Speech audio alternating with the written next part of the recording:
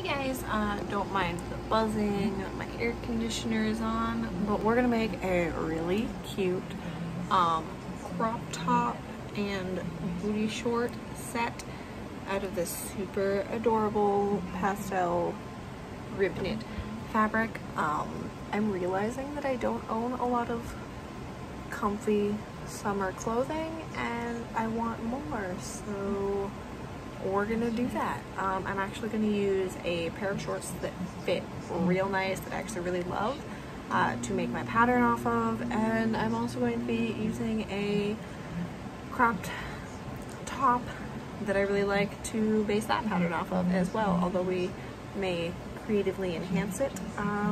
Yeah, so we're gonna get started. Alright, so this is the top we're gonna work off of.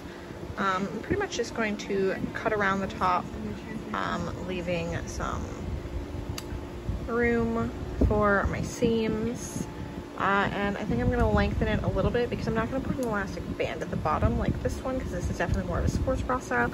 I want it to be just loose and comfy, so we're going to extend it a little bit. Yeah, and I might change up the back of it to make it a racer back. And these are my Riverdale practice uniform shorts, which I'm going to use to base my shorts pattern off of, just because I really like the dolphin cut here. Yeah, so we're gonna do that. Right, so we have the front and back. We have strips to do the binding around the arms and the neck holes and decorative binding on the shorts. We have waistbands, we have the back part of the shorts, and we have the front part of the shorts. So step one is obviously going to be to stitch the top together at the sides and up at the top, and then I'll be right back. So we have the top sewn together. Actually, just that one went wonky, but I did a bit of a straight stitch just so that on the inside my seam would lay flat. Here again, I'm actually going with gray stitching because I think it's gonna give it some detail and it'll look cute.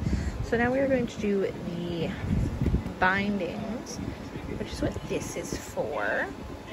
So basically it's going to get stitched along here, and then we're going to fold it over and onto the inside.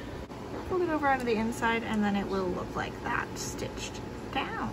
Ignore my nasty nails, I just got home from work.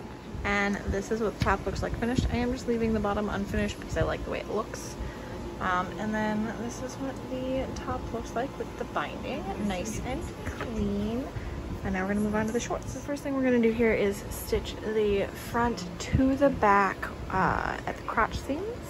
So it's gonna be stitching each piece down here and then opening them up and stitching them together here, and then we will come back. All right, so now we have the two front pieces sewn, the two back pieces sewn together, and then they are sewn together in the crotch. Now, for the piping to look super cute, piping trim, bias, whatever you want to call it, we are going to go down the side of the curve, around the bottom of the leg, and back up, stopping where the waistband connects. And that's what we're going to do with the trim, same way we did with the tank top. Alright, so now we have our lovely biased edging. Looks nice and pretty, so we're going to put the waistband on, and when I attach the waistband, we're just going to ignore the threads,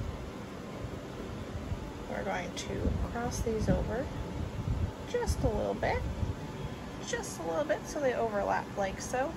And I'm not even going to stitch them down, I'm actually just going to attach the waistband, and then they're going to be cute little sneaky flat bits. And this is the waistband.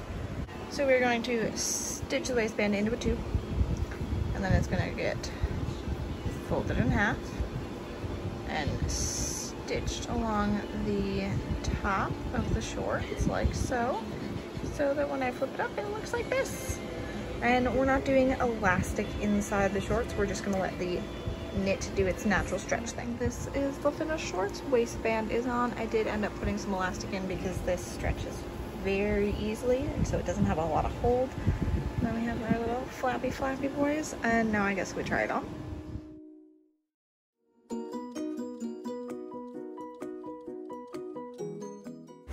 So if you don't like the open flap effect, you can actually just stitch down the sides to close them, but I like it.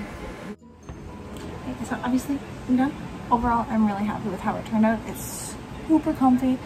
It's gonna be really nice to just like sit around in the house in and for playing video games, and it's really, really comfy. So I think I need more knit fabrics so I can do it again. And yeah, I hope you guys enjoyed this video. If you're interested in me attempting to actually make a pattern for it, let me know and I'll see what I can do about making a pattern and getting it up somewhere for you. Yeah, what do you guys think? Should I make more of these? Are they cute? I don't know.